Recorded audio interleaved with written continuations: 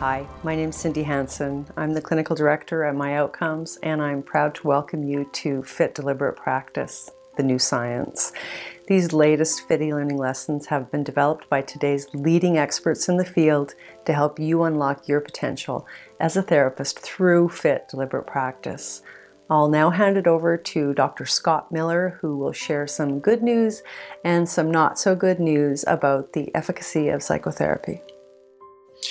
So there is some really good news about psychotherapy, and it's so different than the news from 50 or so years ago. At that particular time, there was a real question about whether or not psychotherapy was efficacious. Now that question has been answered to everyone's satisfaction. Psychotherapy works. The research literature is very clear. We have decades of outcome research that shows that the average treated person in psychotherapy, regardless of the type of approach used and across a wide variety of disorders and complaints, is better off than 80% of the untreated sample in most studies. I want you to notice what I did not say. I didn't say that we had an 80% success rate. This is the strange, rarefied way that researchers speak to one another. They're always comparing a treated group to an untreated group. And in a room full of untreated people, those who don't get the benefit of working with you, that one person who does is going to be better off than 80% of those who do not. So our effect sizes are very good. In fact, they're on par or better than most medical treatments. The average treated client, for example, has an outcome that is equivalent to the outcomes of coronary artery bypass surgery. The outcome of psychotherapy is 4 times more effective than fluoride in the prevention of dental caries. So there's really no question about psychotherapy working. Here's another piece of good news, and that is that the average therapist achieves outcomes that are on par with randomized clinical trials. Now, you might wonder, so what? What does that mean?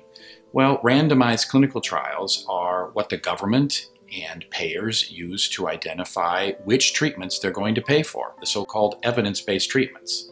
So here's what I'm saying. The average therapist achieves outcomes on par with those randomized clinical trials. That is, already and before adopting a particular treatment protocol that might be deemed evidence-based. It's really a pretty remarkable finding when you think about it, especially given that most research that's done on psychotherapy really doesn't include clients that are seen in routine clinical practice. Now, there's been some advance in that particular area. We are doing studies with more comorbid samples. But in general, therapists are having to take everybody who walks through their door. And the clients are, in research terms, messy. They come with a variety of complaints. They refuse to have one problem. And once more, therapists working with those clients have outcomes that are equivalent to randomized clinical trials. So, as I've said, the news is really quite good. You should never let anyone try to convince you that what we do doesn't work, that it's flim-flam, that it's not scientific. It really is scientifically validated. So let's talk a bit about what I guess could be called the bad news. And it's pretty bad, so you might want to brace yourself. And that is that the outcomes have not improved over the same time period that the research has been done. So we have lots and lots of studies, and if you look at the effect sizes from 1976, when the first meta-analytic research by Smith and Glass was published, all the way forward to 2016, the outcomes have remained relatively flat. Said another way, we're not getting better. Despite the proliferation of diagnoses and treatments, continuing education workshops, we just haven't improved the outcome of psychological treatments. That's one piece of fairly bad news. In addition, clinicians, those folks who have outcomes that are on par with randomized clinical trials, despite what they believe and despite their increasing confidence over time, don't seem to get better with experience. It's a very troubling finding. In fact, after a few hundred hours of service, the average clinician's outcomes begin to flatten out. And actually, according to the latest research, a study that I was part of that was conducted in part with Simon Goldberg and the folks at Calgary Counseling Center, those outcomes actually begin to deteriorate. So, number one, the field's outcomes haven't improved. Number two, there is a strong tendency for clinicians' outcomes to stagnate and actually decline with time while their confidence rates are going up. There are a few other more troubling findings. One of those troubling findings is our dropout rates. Now, rates, depending on how you define dropout, they vary. But a really solid estimate is between 20 and 25% of clients drop out before achieving a reliable improvement in their functioning. And even if we say, well, I don't have a high dropout rate, that might not necessarily be good either. Here's why. A very small number of clients, about 1 in 10, stay in treatment but achieve little or no benefit from the services.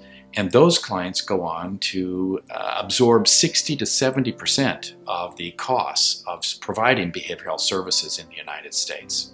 So we don't seem to be getting better with our outcomes. Clinicians' outcomes don't seem to improve, and many clients either drop out of services or stay without achieving a reliable improvement in their functioning.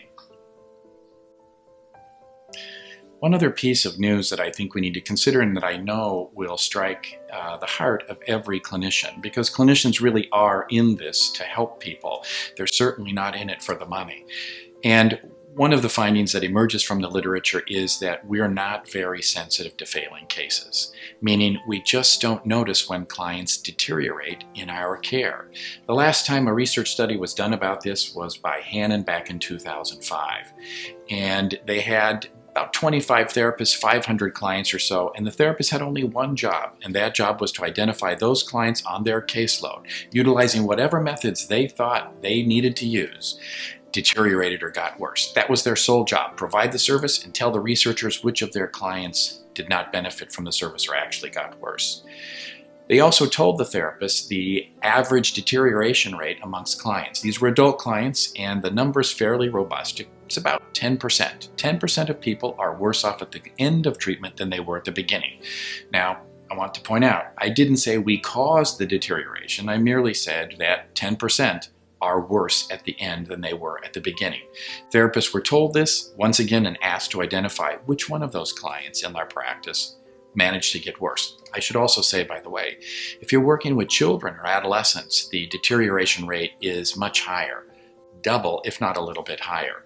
So no one who's in clinical practice wants to miss the clients who they're not helping who are getting worse.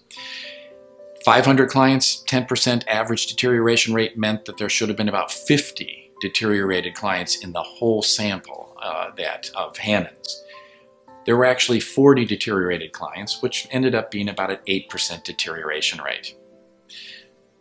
40 clients, how many was the question? How many did therapists correctly identify? The answer was 1.